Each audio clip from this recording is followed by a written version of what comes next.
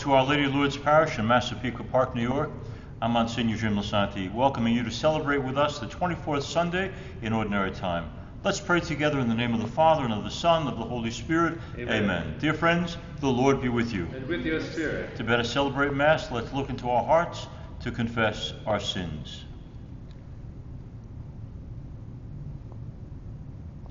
I confess to Almighty God and to you, my brothers and sisters, that I have greatly sinned, in my thoughts and in my words, in what I have done and in what I have failed to do, through my fault, through my most grievous fault. Therefore I ask Blessed Mary, ever Virgin, all of the angels and saints, and to you, my brothers and sisters, to pray for me to the Lord our God. And may Almighty God have mercy on us, forgive us our sins, and bring us all to everlasting life. Amen.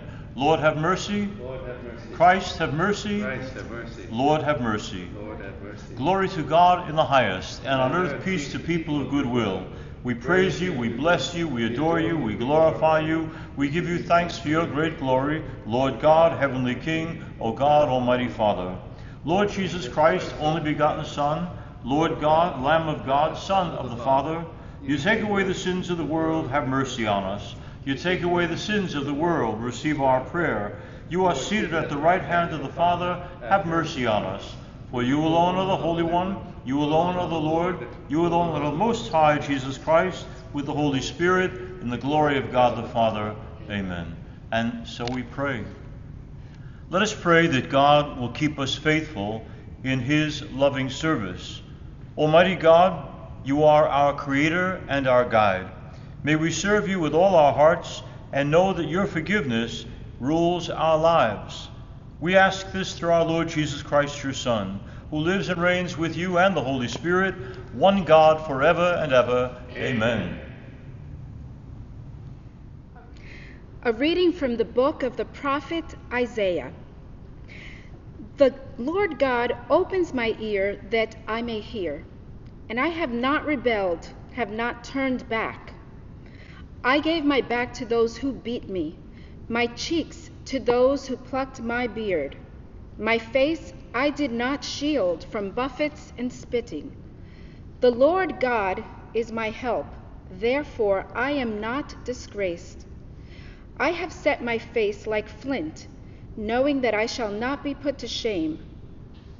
He is near who upholds my right. If anyone wishes to oppose me, let us appear together. Who disputes my right? Let that man confront me. See, the Lord God is my help. Who will prove me wrong? The word of the Lord. Thanks be to God.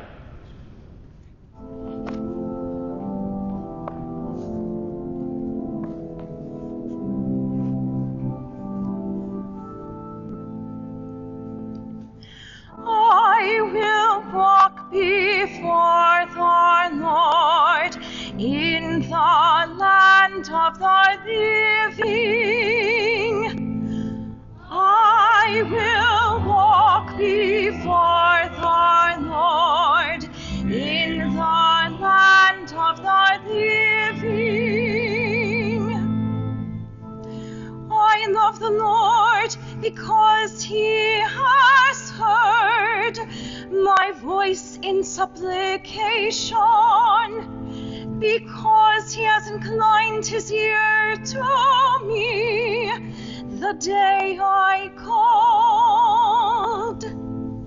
I will walk before the Lord in the land of the living.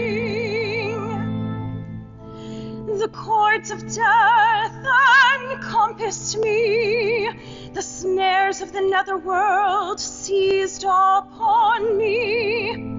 I fell into distress and sorrow, and I called upon the name of the Lord. O Lord, save my life. I will walk before the Lord in the land of the living. Gracious is the Lord and just. Yes, our God is merciful. The Lord keeps the little ones. I was brought low, and he saved me. I will walk before the Lord in the land of the living. For he has freed my soul from death, my eyes from tears, my feet from stumbling. I shall walk before the Lord in the land of the living. I will walk before the Lord in the land of the living.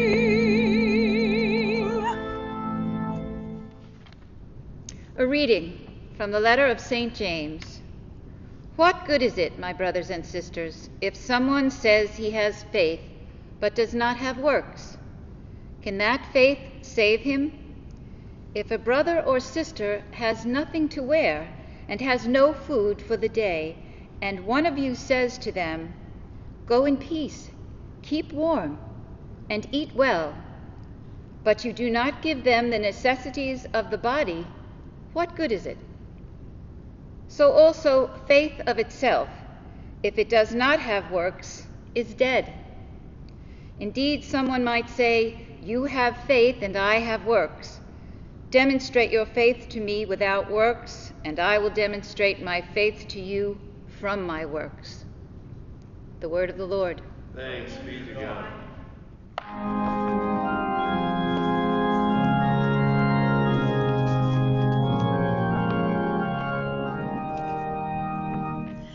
Alleluia, alleluia, alleluia,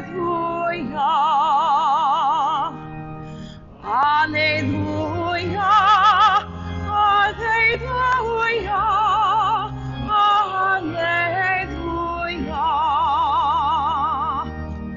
May I never boast except in the cross of our Lord, through which the world has been crucified to me, and I to the world. Alleluia, alleluia.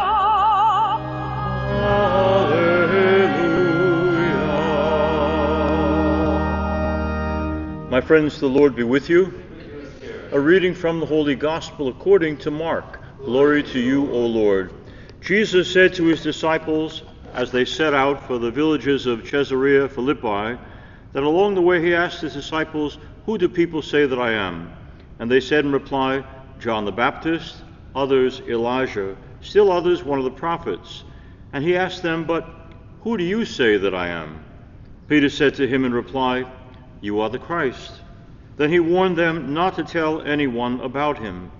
He began to teach them that the Son of Man must suffer greatly, and be rejected by the elders, the chief priests, and the scribes, and be killed, and rise after 3 days. He spoke this openly. Then Peter took him aside and began to rebuke him. At this he turned around and, looking at his disciples, rebuked Peter and said, "Get behind me, Satan. You are thinking not as God does, but as human beings do." He summoned the crowd with his disciples and said to them, "Whoever wishes to come after me must deny himself, take up his cross, and follow me. For whoever wishes to save his life will lose it, but whoever loses his life for my sake and that of the gospel will save it." And this is the gospel of our Lord. Praise to you, Lord Jesus Christ. We have great readings today, and I'm grateful to you for joining us as we celebrate this Mass on an important weekend, too. We're praying throughout all our Masses for the souls that were lost on 9/11 20 years ago, and to pray for greater peace and an end to all terror and violence in our world. But let's get to the readings first, and go first to that passage from Isaiah. God opens my ears that I may hear. It's interesting, I often think about what happens in the baptismal rite that you went through and I went through, because there's a section where the priest or deacon will specifically bless our ears and will bless our mouth. Blessing our mouth in the hope that we'll use the gift of speech to build up and not to tear down, but also blessing our ears. And why do that? We do that at baptism because it's a reminder that we are called on to hear the goodness of God. Now, we think of that as happening very often in churches, to be sure, but I think most of what's really, really important in our lives, we hear first from our families, from the domestic church. And I think this passage about God blessing our ears is a reminder to all of us that if we've been baptized, part of the baptism rite was the blessing of what we would hear. The thing is, that doesn't depend on the baby, does it? It depends on those around the child who will decide what he or she hears or doesn't hear. I like to say very often to parents, if you have to fight with each other, could you do me a favor? Could you take it outside?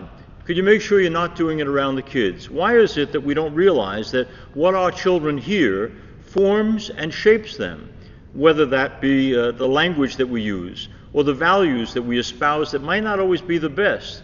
We're called on to be mindful that there's always someone listening, that our children are like little sponges taking in everything that we say, and they become what they hear. Stephen Sondheim, the wonderful composer of so many Broadway shows, has a show called Into the Woods. One of my favorite songs in that particular musical is called Children Will Listen, Children Will Learn. Well, they're listening all the time and they're learning. So as parents, as aunts, as uncles, as priests, as teachers, we've got to ask ourselves, when people hear us, especially young people, what values do they hear? I think for every one of us, it's good occasionally to stop and say, what goes on in my home? What kind of stuff are my children hearing? Is it positive? Is it uplifting? Is it encouraging? Or is it filled with negativity? See, if we could control what we say around our children, it would eliminate cursing, lying, swearing, gossip, negativity, prejudice, all those things that so often flow from our gift of speech. But there are people listening, your children, and what you say matters to them. You know, I believe that seed planted early in our lives can bear abundant fruit, but it can also bear abundant negative fruit if what we teach them, if what they hear is the wrong stuff. Isaiah says, God blessed my ears, and he opened my ears so I could hear. Your job and mine is to open our ears to our children, to the positive, the loving, the kind, and the merciful. So in doing an examination of my conscience, as you probably need to do for yours, what do the people who are dearest to us hear from us? Do they hear the positive, the encouraging, and the loving? Or when they think of what we say so often, do we invite them into a world that is negative and compromised? Your job and mine is to think before we speak and be attentive to those who are listening, most especially our own children. Let's go to a second point in that first passage from the Old Testament book of Isaiah. My face I did not shield from buffets and spitting. You know, we're getting a precursor, if you will, of what the Lord will say in the Gospels when he says, you know, turn the other cheek. If they slap you on one side, give them the other side. Both of these passages say the same thing. We're called on not to exact revenge from those who hurt us. Now, I know it is as human as could be, if somebody hurts you, to want to hurt them back. I think for many of us, the idea of turning the other cheek or not seeking revenge is so foreign a concept. We're much more comfortable with the Old Testament line, you know, an eye for an eye and a tooth for a tooth. But our Lord calls us to a new understanding. And he says, if they hit you here, offer them this cheek. And I know that's not easy. But from Old Testament times through New Testament times, that's the command of our God. And how do we do it? I think we do it by creating a sense of empathy in our hearts for what people who are angry with us are going through, and to understand someone else's anger. Good example. I've had good friends Tom and Randy for over 30 years. Many years ago, I did the funeral for their 19-year-old son, John, who was killed in a car accident. The driver had been drinking, and John was the victim in the car who died. But what has always stayed with me is not too long after John died, his parents sought out the young woman who had been driving. And I was kind of stunned by that. Like, why would you do that? And they said, because we need for her to know that she's forgiven. Now, I know that if I had a child who'd been killed by another, even in an accident, that'd be very, very hard for me to say, you're forgiven, go in peace. But that's exactly what they did. And I remember when I talked to the parents about where did they find the courage to forgive, they said, we have other children. And when you have other children, you always presume someday they may mess up. And you hope that if they mess up, others will be as forgiving with them. In other words, they were able to forgive because they understood what it was to have children who make mistakes. And they realized this young lady had made a mistake. They didn't want to ruin the rest of her life by having her eat herself up with guilt. And so they offered her forgiveness. I don't know that I could have done that. I'm not sure many of us can. But it is what Tom and Randy did, precisely what we're called to do if we would call ourselves followers of the Christ. Let's go to the second reading, the letter of St. James. Go in peace, keep warm, and eat well. We're told you can't just say that. It's never enough to say to people, look, I hope good things happen to you. It's not enough to wish good things on other people. We are commanded by this reading and by our Christian dignity to make sure that we're not all talk. Somebody somewhere ought to do something for the poor and the needful and the broken. We're being told in this reading that someone is you, that someone is me.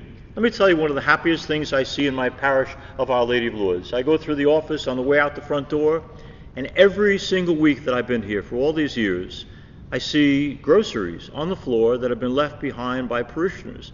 They went to buy their own groceries, and then they said to themselves, our parish outreach is there to feed those who aren't able to buy their own groceries. When I buy food for my family, I'm going to buy some stuff for them too. A very casual decision, but one that I'm always struck by. Week after week, our people I'll never know by face or name, drop by the rectory, leave their bags of groceries because they're conscious that it's not enough to say, I hope somebody feeds the poor. I hope some family that's down on their luck have someone to care. That someone is your family and mine. That someone is you and me. And that's precisely the point of this reading. It's never enough to say somebody ought to do something. What I call the tisk, tisk, tisk syndrome. We shake our heads. We're sorry that there's sadness in the world. We're sorry that there's poverty in the world. We're sorry that there are people hurting in the world. And we hope somebody somewhere does something. You want me to do it, Lord? That's precisely the point. It's not someone somewhere to do it. It's you and me. And maybe we can't save the world, but how hard can it be to stop when you're shopping in a grocery and say, wait a second, I'm going to get a can for me, but I'm going to get a can for someone else. Someone I may never know, but I know is hurting. Someone who's going through rough times. Someone who's down on their luck. I want someone to know, wherever they're hurting, that there are other people who care. I'm going to put my faith into action by not just saying, hey, we ought to do something someday, down the line, somebody ought to, but that someone is you and me. And we can't pass the buck. We're called on by this passage of St. James to actually put into action our compassion. Not just to say it, but to live it by doing it. I know for me that's something I need to be reminded about. Maybe you and I this week as we go grocery shopping, and yes, I do it every week too, can be a little mindful of those who will eat because we bother to care. Not someone somewhere, but that someone somewhere is you and is me. And finally, let's go to this Gospel of Mark. Very interesting question Jesus puts to the apostles. Yeah, but who do you say that I am? Jesus is saying, I want to know what I am to you. And I think for a lot of people, when they're asked that question, who is Jesus, will say, oh, he's God. He's the Son of God. That's all good. That's the catechism answer. It's right, but it's not enough. Who is he for you and me personally? I've told you before that when I do weddings, I ask the couples to write me an essay. There's a billion people out there in the world you could marry, but this is the one you chose. What is it about this unique person that makes you want to spend your life with them? And what's interesting to me is that they then go into depth. Well, I have seen in her, I've seen in him, a compassion, a sensitivity, a kindness, a devotion, a love, a giving quality in them that I've never found in anyone else quite the way I found it in them. In other words, they can identify elements of personality that made them say, this is not just another boyfriend or girlfriend, this is the right person for me. Good example. One woman wrote recently, I was in a department store with my fiance. We had a lot of shopping to do. I turned around and he was gone. And I was so angry, like, doesn't he know we have a list of things to buy? I finally found him. He had seen an old man, he didn't know the man, but an old man with a walker. He had gone up to the man, taken the man's packages from him, walked him to the car, helped the man fold his walker, put the packages in the back seat, helped the old guy to get behind the wheel of the car. And she said, when he came back and told me the story, I thought to myself, this is exactly the man I want to marry. She said, can you imagine if he cares that much about a total stranger, if he has enough kindness in his heart to do for a total stranger, how much more would he do for me and one day, God willing, our children? And what she was saying was, I see something in this man that makes me so delighted to be one with him. In the same way, we're called on by Jesus not to give him the titles, Son of God, Messiah, Redeemer, but who is he for you personally? Is he friend? Is he companion? Is he someone you can share your whole heart with? Is he someone you know always has your back? Is he someone that you feel as intimately close to as you would a best friend? Because that's who he's supposed to be for you and me, not just some God up in the clouds. But a personal encounter with Christ means just that we can identify who he is as friend, as companion, as source, and as object of our love. There's one other thing in this gospel that I want to focus on. How many of us have not heard, why does God allow bad things to happen to good people? You know, why is there suffering? Why do people get ill? Why do people we love pass away? Why are people sick? Why are they carrying terrible burdens? I've asked that question. I'm sure you have too. And the answer is right here in this gospel. Jesus says, you are mistaken if you think that following me is going to be easy. Instead, I tell you to take up your cross if you want to be one with me. Nobody wants to hear that, right? What does Jesus find his best buddy Peter saying in this gospel? Lord, could you keep it down? This stuff about suffering with you, people don't want to hear that. They want to hear the good stuff, the victorious stuff. And Jesus says, get thee behind me, Satan. Why? Because he wants to be very clear. If our Christianity, if our Catholic Christianity is too easy, if being with him costs us nothing, then we're probably not living the true faith. We're not promised that it's going to be easy. We're not promised if you be good to Jesus, it's all going to be easy road for you. Quite the opposite. He says in no uncertain terms in this gospel, you follow me, you get on that cross with me. Not an easy thing to do. But I think we mislead ourselves in believing, hey, I've been a good Catholic Christian, I should have an easy road. Quite the opposite is true. To be one with him is to be willing and able and embracing of his cross. Can you do that? Can I? Not always. But at least to recognize that part of following Christ is to accept the pain as well as the glory, and to know that through the pain comes eternal glory, our great and wonderful hope. Okay, let me, if I can, offer another thought or two on the experience of 9/11. I was in Manhattan 20 years ago when the attack happened. I remember watching TV news, seeing that the first plane had hit, and deciding that since I was in town, I was director at that point of an organization called the Christophers, a Catholic organization that celebrates the notion that it's better to light one candle than to curse the darkness, using popular media as a way to get that message across. So I decided I was up in the West 60s that I'd go downtown and see as a priest if I could help. I went as far as I could get before the police said, Father, no one's being allowed any further downtown. There's no hope for anybody being helped right now. We're just trying to save what lives we can. And then other people would say, well, you know, they're going to need blood and support over at St. Vincent's Hospital in the village. So I went over there thinking I could donate blood for those who had been hurt or wounded. But the interesting thing is when you got to St. Vincent's, there were very few people from the World Trade Center who were there. You see, most people either got out of the building or were killed. And then finally, with no place else to go, where did most of us go but to St. Patrick's Cathedral, where Cardinal Egan, then the Archbishop of New York, had the wisdom to say, there's only one thing to do, and that's to pray. And so we did. I was a concelebrant at a Mass that the Cardinal celebrated that day to pray for some understanding of what's at the heart of this violence, the violence that would kill thousands and thousands of innocent people. That night, the people at Fox News invited me to go on, and that was the question. How would God explain why this is allowed to happen? Again, don't we lay it at God's feet when men make a decision to hurt others? Why would God allow? Not God who's the cause of 9/11. It's the choices that some people made to kill and to destroy the innocent and to raise the banner of terror. So what do we learn from this? Well, I'm going to suggest that something I strongly disagree with that President George W. Bush said. In an effort to calm the country and the world at that point, he said, we must keep in mind that Islam is a religion of peace. Well, he was wrong. It's not. Or at least it wasn't on 9/11. And we can say, well, wait a second, Lisante, are you picking on the Muslims? Well, when you look around the world today, most of the religious violence is performed by people who say that they're part of the Islamic faith. But in saying that, I'm mindful of the fact that at different times in human history, Catholics have been the source of the greatest violence against others in the name of their God. And Protestants have slaughtered Catholics in the same desire to stand with their God and not another. And in Myanmar today, you have Buddhists, of all things, who are slaughtering Muslims because their God is the better God. And the Hindus have done the same. There is no religion on earth, I can imagine, I can think of, that has not been guilty of deciding that we've got the faith, you don't, so we have the right to enact violence against others. Every time a faith embraces violence, it fails to be a faith in any way aligned to God.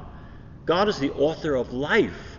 Anyone who takes innocent human life in the name of God is blaspheming, is doing the exact opposite of what God would want us to do. And just as in every age, every religion needs to, for itself, say, this is not the way to go. I was so proud back in the 80s when there'd be some Catholics, not many, but some Catholics who would enact some violence against abortion clinics or those who ran abortion clinics. And I was so proud of our Catholic Church for saying to other Catholics, stop it. You can't be a pro-lifer and in any way compromise anyone's human life, even those who perform abortion. What I'm saying is that right now, in this particular moment in human history, it might be great if the leaders of the Islamic community would step up and be heard to say to their fellow co-religionists, this is not God's will for us to be part and parcel of terror and violence. In the same way as Catholics and Protestants and Buddhists and Hindus and people of every faith have had the need to do the same thing, to remind ourselves that to be a godly people is to be a people who affirm in every way, shape, and form the gift of human life. It is impossible to say, I'm a person of God, but I believe in the name of God, I have the right to destroy life. Every religion has made the mistake of doing just that, and every religion must be self-corrective. In this particular moment, we call on our friends in the Islamic community to say to their co-religionists, Islam is a religion of peace, and when you create violence, you violate the very tenets of what it is to be a godly person.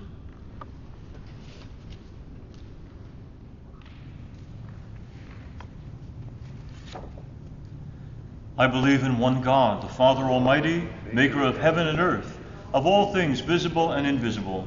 I believe in one Lord, Jesus Christ, the only begotten Son of God, born of the Father before all ages, God from God, light from light, true God from true God, begotten, not made, consubstantial with the Father. Through him all things were made. For us men and for our salvation, he came down from heaven, and by the Holy Spirit was incarnate in the Virgin Mary and became man. For our sake he was crucified under Pontius Pilate, he suffered death and was buried and rose again on the third day in accordance with the Scriptures. He ascended into heaven and is seated at the right hand of the Father. He will come again in glory to judge the living and the dead, and his kingdom will have no end. I believe in the Holy Spirit, the Lord, the giver of life, who proceeds from the Father and the Son, who with the Father and the Son is adored and glorified, who has spoken through the prophets. I believe in one holy, Catholic, and Apostolic Church. I confess one baptism for the forgiveness of sins, and I look forward to the resurrection of the dead and the life of the world to come. Amen. And now with confidence in the goodness of God, let's offer our prayers of petition. The response is, Lord, hear our prayer. that the Church will always reflect the generous love, mercy, and compassion of Christ, we pray to the Lord. Lord, hear our prayer. That those who serve in ordained ministries in the Church may be living examples of Christ and inspire the faithful to transform the world, we pray to the Lord. Lord, hear our prayer. For the strength to deny ourselves and put others first, to welcome strangers, to visit prisoners, and to protect unborn children, we pray to the Lord. Lord, hear our prayer. That those in our parish and family members who are ill may enjoy the consolation of the Lord and the presence of their loved ones, especially Daria Lipari, Charles Barhold, Mary Teresa Agolia, Joseph Agolia, Nancy Joyce, Marie Iannone, Jolie Bernstein, Jean Lohr, Jeannie Glessing, we pray to the Lord. Lord, hear our prayer. For all who have died, especially Nancy Brennan, Efren R. Bacani, Gloria Minutillo, Marian Gatti Corigliano, Thomas Laquadara Jr., we pray to the Lord. Lord, hear our prayer. For the intention of this Mass, Dolores and Buzzy Perry, Peter Brennan, the St. Joseph Book of Remembrance, in thanksgiving of Linda, Peter Brennan, Rosie Puccio, the intention of the Lisante family, Irene Romano, Alice Zelpiksik, whom we remember at this Eucharist. We pray to the Lord. Lord, hear our prayer, and let me add some intentions for those who are sick. Praying for Peter Visconti, for Bill Kirchhoff, praying for Margaret Lisante. I pray for Doug Ahoto. We've been praying for Doug and his wife Mary, and Mary has passed this past week from life to eternal life, and we give consolation to Doug at the loss of his wife. We pray for Barbara Turley, for baby Emily Quart, for Barbara Truglio, for Edith Consiglio, Mary Littress, Veronica Tucker, Thomas Lauer. I pray for all those who are suffering from addiction of any kind. I pray as well for Michael Cataldi and Kevin Shields and George Gill, for Michael Cardone, Charlene Eisencraft, Noah Torelli, and Don and Jean Azevedo. I pray for Laurie Lishan, as well as Georgie Ritter, Al Clementi, Angelo Clementi, Gary Hudson, Jean Lusich Dwyer, Michael Campagna, Laura Elizabeth Steele, Patricia Colton, Anthony Postorino. I pray for Dennis Sweeney. I pray for my friend Vern, for my friend Sean McGrail, who went through serious surgery this week, for Amelia Alaka, for Rita Pizzi, for Marilyn Segulo.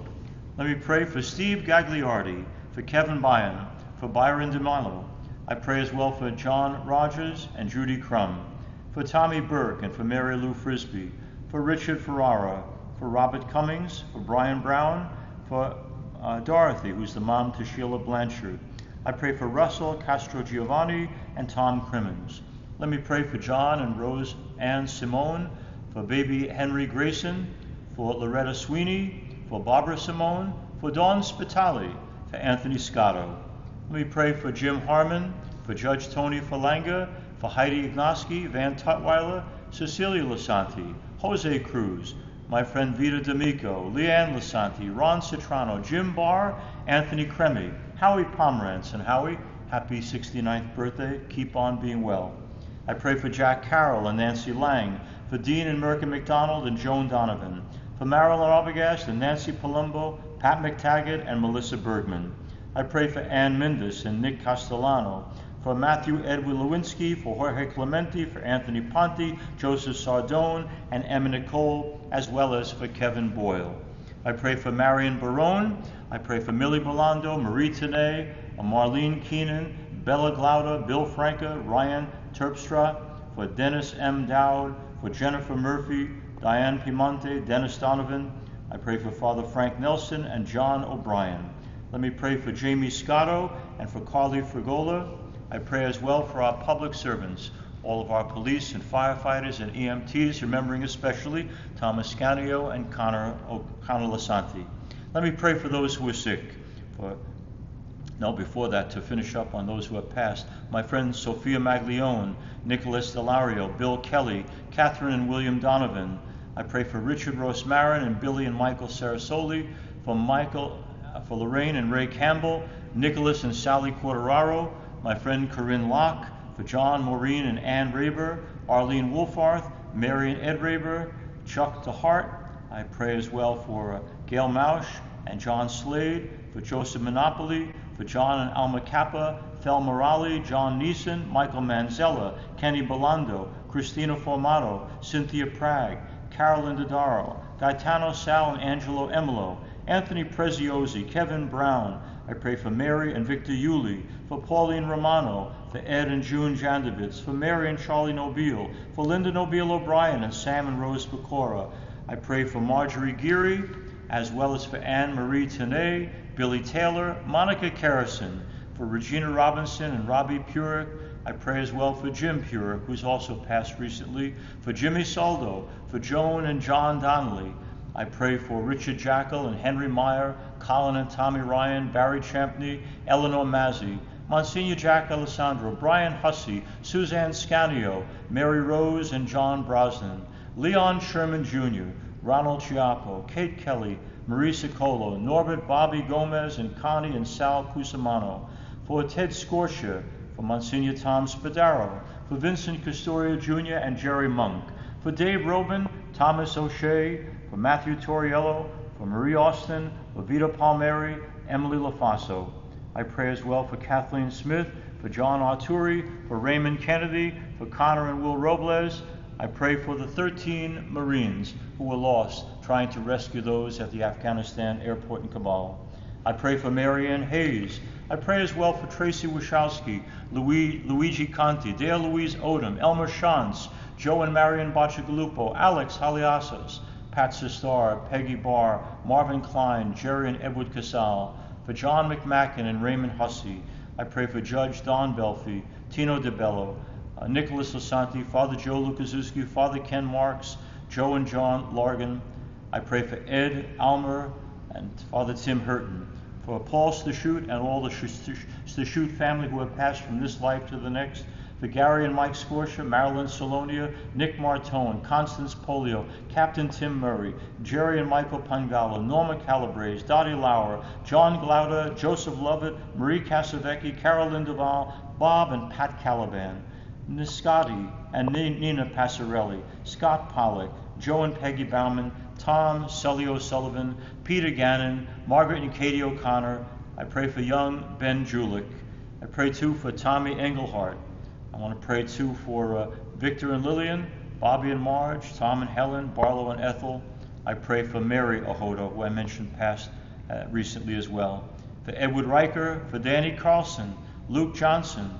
I pray for Evelyn Lalicki, for PJ O'Rourke, Frank Kilgannon, Robert and Joan Cook, Anna Gomes, Paul Struzzieri, Anna and Peter Canal, Leonardo Playa, Donato Forlenza, Aniela Ferrara, Marie Hoyecki, John Belando Sr., Marion Harrington. I pray for Marie Gail Penny, as well as Michael A. Diorio, Captain John Robert Minutoli, Louise McNeil, Lena Lisante, Mary Yuli. I pray for Genevieve Lourdes Minutoli, for Virginia Dennert. I pray too for Christopher Laybourne, for Richard Fasano. I pray for Adina Placido, for Helen Kidash. I pray for Madeline Alari, my good friend Madeline, for Anna Melandro, for James Ziti, and for Tracy Timothy Terpstra. I want to pray too for all of those who are struggling with COVID, all those who have died because of COVID, and for the doctors and nurses who serve them. I'm sending a special message of prayer and love for Jack Carroll, who's over in Sloan Kettering, and for his continued well-being. We need you, Jack. Please cooperate with the doctors and get well. I pray for all of those who are still in the grips of terror around the world, and for a change of heart and mind, that all of us might know that to be children of God is to respect all children of God and to treasure all human life. And having now gone through all these intentions, let's join together in offering a prayer we say to the Mother of God, that Mary, Queen of Peace, might bring peace to our needful world. In her name we say, Hail Mary, full of grace, the Lord is with thee. Blessed art thou among women, and blessed is the fruit of thy womb, Jesus. Holy Mary, Mother of God, pray for us sinners now and at the hour of our death. Amen.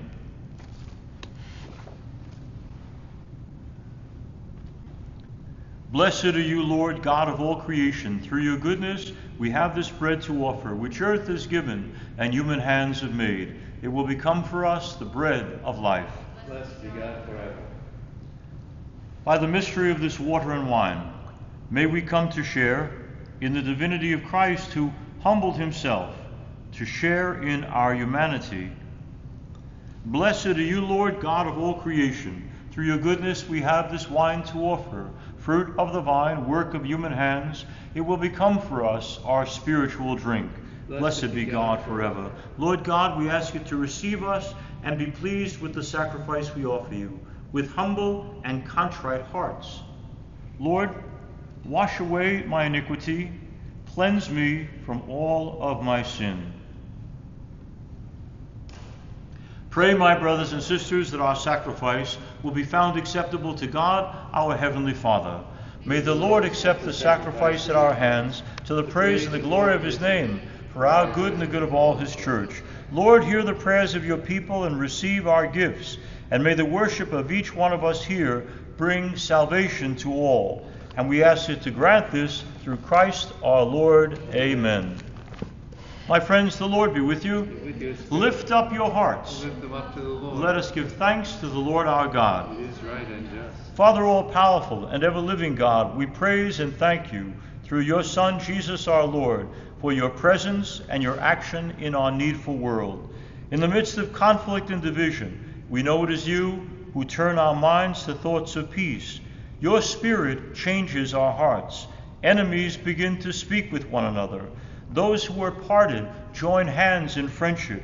Nations, once at war, seek the way of peace together. Your Spirit is at work when understanding puts an end to strife, when hatred is quenched by mercy, when vengeance gives way to love and forgiveness. For this, we should never cease to thank and praise you. So we join now with all the choirs of heaven as they sing forever to your glory.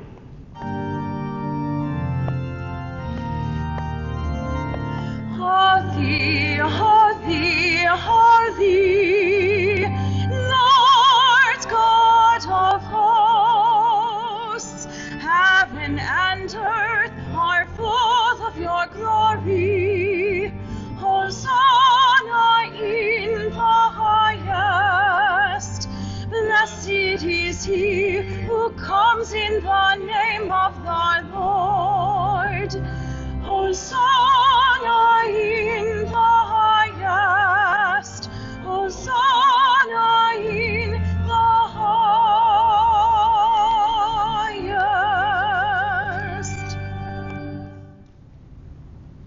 God of power and might, we praise you through your Son, Jesus Christ, who comes in your name. He is the word that brings salvation. He is the hand you stretch out to us who are sinners. He is the way that leads to your peace. God, our Heavenly Father, we've often wandered far from you, but through your Son, Jesus, you brought us back. You gave him up to death so that we might turn again to you and find our way in love to one another. Therefore, we celebrate today the love and reconciliation Christ has gained for us. And we ask you, Father, to sanctify these gifts of bread and wine by the power of your Holy Spirit, so that they may become for us the body and blood of our Lord Jesus Christ. While he was at supper on the night before he died for us, Jesus took bread in his sacred hands and gave you, Father, thanks and praise. He broke the bread, gave it to his disciples, and said, "Take this, all of you, and eat of it. For this is my body, which will be given up for you."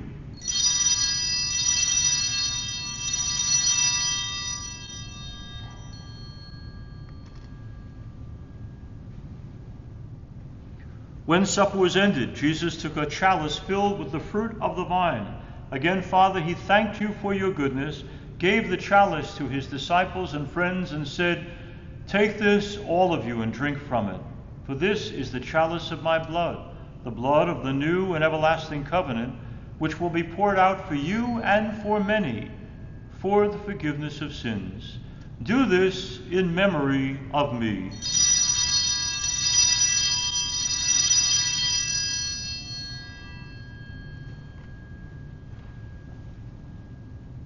Let us proclaim the mystery of our faith.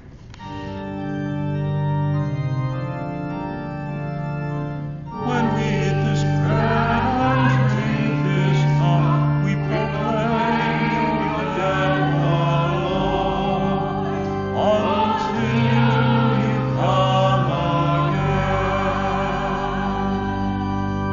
again. Lord our God, your Son has entrusted to us this pledge of his love. We celebrate the memory of his death and resurrection, and we bring you the gift you've given to us, this sacrifice of love and reconciliation. Therefore we ask you, Father, to accept us together with your Son. Fill us with his Spirit through our sharing in this meal, and may he take away all that divides us. May this same Spirit of love keep us in communion of mind and heart with Francis, our Pope, John, our Bishop, along with all the bishops, the clergy, the religious, and all of God's people. Father, make your church throughout the world a sign of unity and an instrument of your peace. You've gathered us here today around the table of your Son, in fellowship with Mary, the Virgin Mother of God, with her devoted spouse, Saint Joseph, and all the saints. In that new world, where the fullness of your peace will be revealed, gather people of every race, every language, every way of life, to share in the one eternal banquet with Jesus Christ, who is our risen and our loving Lord. Through him, with him, in the unity of the Holy Spirit, all glory and honor is yours, Almighty Father, forever and ever.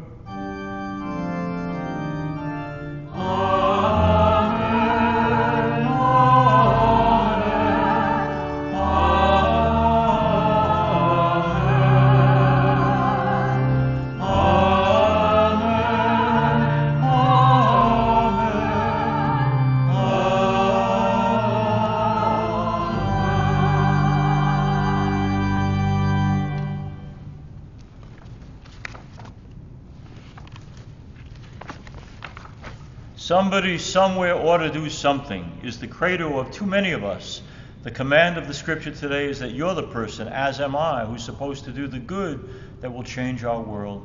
For the ability to move from sadness at the state of the world to activists who work to change the world for the good, let's pray the prayer that Jesus taught us. Our Father, who art in heaven, hallowed be thy name. Thy kingdom come, thy will be done, on earth as it is in heaven. Give us this day our daily bread, and forgive us our trespasses, as we forgive those who trespass against us. And lead us not into temptation, but deliver us from evil. Deliver us, Lord, from every evil, and grant us peace in our day. In your mercy, keep us free from sin. Protect us from all anxiety, as we wait in joyful hope for the coming of our Savior, Jesus Christ. For the kingdom, the power, and the glory are yours, now and forever. Lord Jesus Christ, you said to your apostles, I leave you my peace I give to you. Look not on our sins, but on the faith of your church, and grant us the peace and unity of your kingdom, where you live and reign, one God, forever and ever. Amen. May the peace of the Lord be with you always. With your spirit.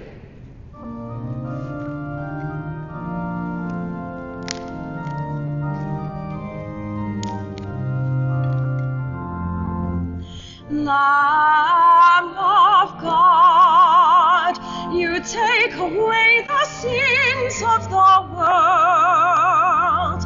Have mercy on us.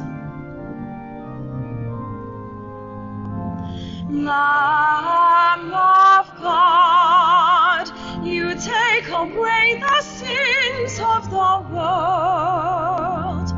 Have mercy on us. Lamb of God, you take away the sins of the world. Grant us your peace.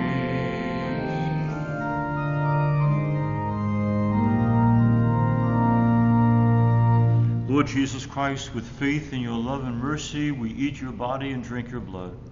Let it not bring us condemnation, but health in mind and in body. My friends, behold the Lamb of God. Behold him who takes away the sins of the world. Blessed are those who are called to the supper of the Lamb. Lord, I am not worthy that you should enter under my roof, but only say the word, and my soul shall be healed. May the body and blood of Christ bring us all to share in everlasting life. Amen.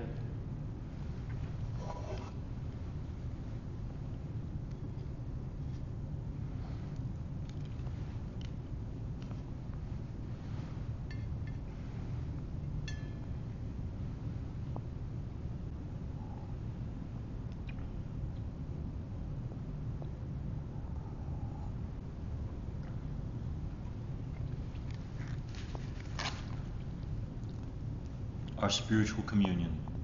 My Jesus, I believe that you are present in the most holy sacrament. I love you above all things, and I desire to receive you into my soul. Since I cannot at this moment receive you sacramentally, come at least spiritually into my heart. I embrace you as if you are already there, and unite myself wholly to you. Never permit me to be separated from you. Amen.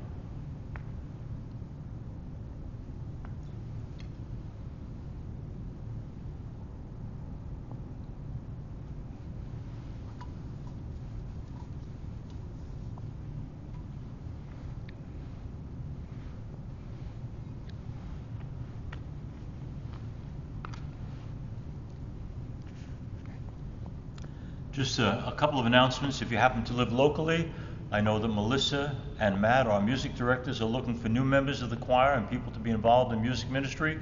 If you're interested, please call the rectory, 516-541-3270. And also to mention that we're getting active again, thanks to our moderator, Father Kevin, with RCIA. So if you are, or you know an adult who thinks they might be interested in the Catholic faith, again, leave a message at the rectory for Father Kevin, and it will be followed up, and we'll be glad to have you as part of the program. I wanted to also mention that we encourage everyone who can to please think about coming back to church. We encourage those who have not been vaccinated to be open to that possibility, encouraged by our Holy Father, Pope Francis. I just want to also thank so many of you who have continued throughout the over 1 year that we've been doing this online Mass to give us your support. Especially financially. It matters a lot. You've made a big difference in our lives. If you haven't yet gotten around to doing that, please think about helping us out with Our Lady of Lourdes. And for those of you who send me messages saying, please, if you can, keep the Mass online, we're going to do that. But with your help, we can do it. So please, if you can, give us your support. Also to mention, as I always do, please watch on your computer this week the Personally Speaking show, Personally Speaking with Msgr Jim Lisante on YouTube. This week's guest is a terrific guy, Stephen Matz. Now, if you were a New Yorker, you'd know he was a great pitcher with the New York Mets. Now he's working for the Toronto Blue Jays. But what a guy, amazing guy, good family man who loves Jesus and loves to talk about his faith. So he's our guest. And next week, it's Tamira Mensah-Stock. And Tamira is the wonderful athlete who won the gold medal in women's wrestling at the Tokyo Olympics. And you'll remember her because her picture was everywhere as she, after winning the gold medal, embraced and surrounded herself with the American flag and just said, I'm so proud to represent our country.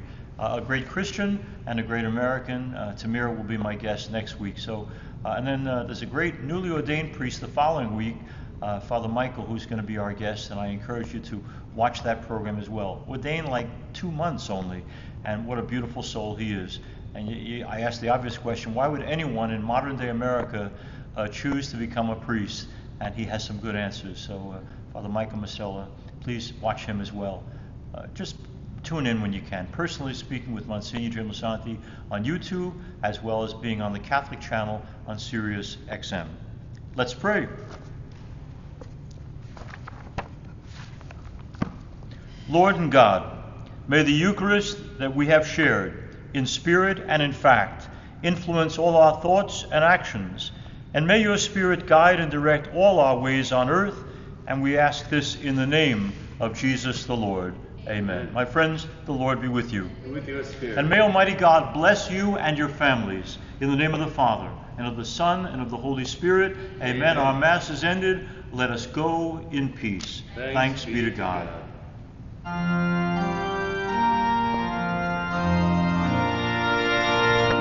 How beautiful for spacious skies, for amber